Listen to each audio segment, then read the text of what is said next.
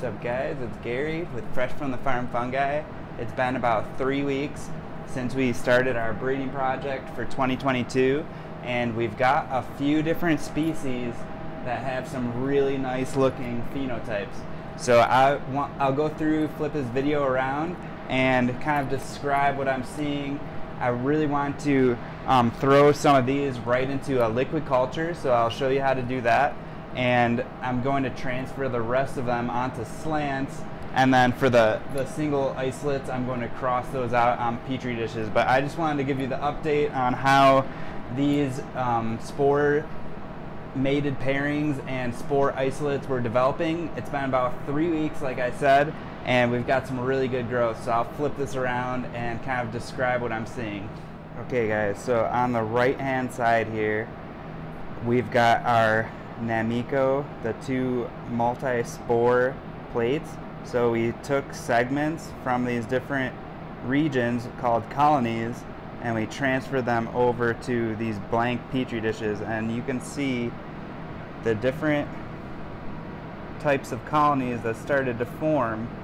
So I'm looking for pretty fast growth, like this one here, number 7, looks very promising. It's got pretty uniform growth, and it's pretty large in comparison to the other ones. That one looks really healthy as well. So I'm going to put these into a liquid culture because they came from one of the high concentrated dishes, as well as this brown oyster. So you can see how fast some of these are growing out. Very healthy.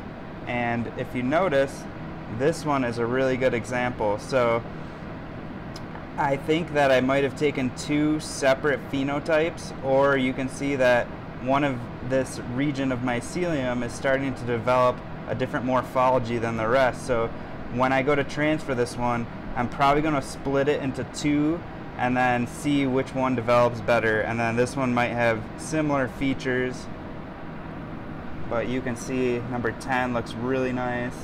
Number 9, number 8.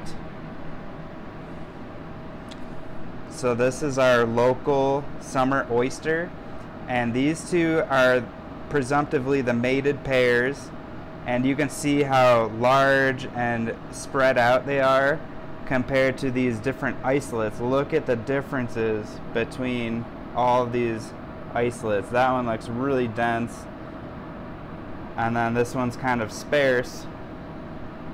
So I'm going to attempt to fuse these different mycelium on the same petri dish, and if you look over at the other dishes, they've seemed to have grown out and kind of interacted with each other.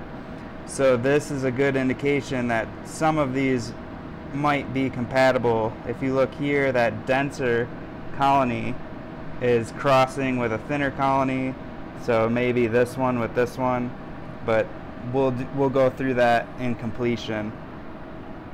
And then if you come over to this golden oyster, you can see the difference between the Colorado oyster that we have and this golden oyster, which is very thin, filamentous. Look at that. Beautiful, beautiful mycelium.